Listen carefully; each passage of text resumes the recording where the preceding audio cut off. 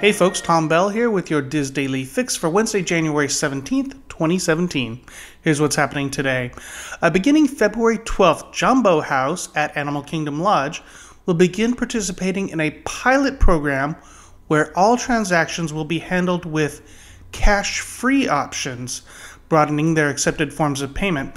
All purchases and services at the resort will accept magic bands, credit cards, debit cards, Disney gift cards, Disney Rewards redemption cards, Apple Pay, Samsung Pay, and Google Pay. What's no longer on the list? Cash. As always, we will keep an eye on this test, and we'll let you know if it expands to any other Walt Disney World resorts. In other news, Disney California Adventure is getting ready to celebrate the Year of the Dog with its annual Lunar New Year festival.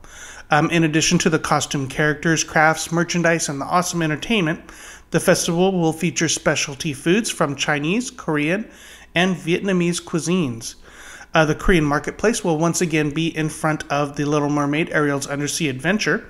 Returning this year are the vegetable fried rice with kimchi and the banana milk.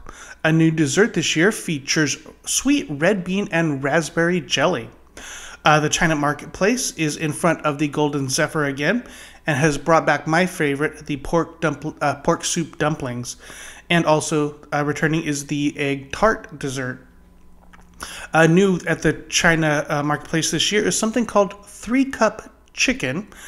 According to my friend Siri, the name comes from the original recipe, which includes a cup of soy sauce, a cup of sesame oil, and a cup of rice wine.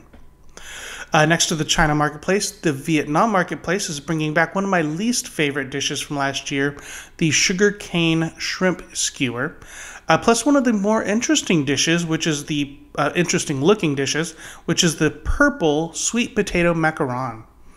Finally, as it does each year, Paradise Garden Grill will set aside its Mediterranean menu in favor of Asian specialties, including a family-style meal featuring a whole crispy tilapia. Lunar New Year begins next Friday, January 26th, and continues through February 18th. Finally today, according to an update from director Adam Shankman, Enchanted 2, or Disenchanted, the long-planned sequel, may begin filming in the near future. The following update was provided by Shankman at a Television Critics Association panel, quote, "We are handing in a script that in a couple weeks that I am super happy with. Then we got to get the music written. The fundamental story has changed a bit, but not from the base story of it," end quote. Reportedly set 10 years after the original Enchanted, the sequel has Giselle questioning whether Robert is indeed the man of her dreams, and she's also wondering what happily ever after really means. According to Screen Rant, the new film promises to include a lot more songs than the original. At this time, it's not known if any of the original casters are returning, including its stars Amy Adams and Patrick Dempsey.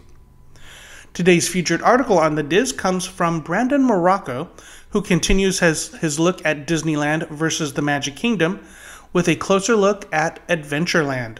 You will find that article and more, of course, at wdwinfo.com. Trending on the Diz boards today is a thread from poster FSU Girl discussing that cashless test coming to Animal Kingdom Lodge. Posters are discussing the logistics of the test, and the original poster is sharing her email that she received from the resort. You can find the thread, "Got an email from Disney, I'm not sure I understand," in the Disney Resorts forum at dizboards.com. If you are heading into the parks tomorrow, it's going to be in Orlando. It's going to be sunny but cool. A high of 55, low of 37. Partly cloudy skies in Anaheim, high of 76 and a low of 53. You can find links to all these stories and more on our Daily Fix main page at wdwinfo.com/dailyfix. That's going to do it for me today, but be sure to join us again tomorrow for the next installment of the Diz Daily Fix. Have a great day.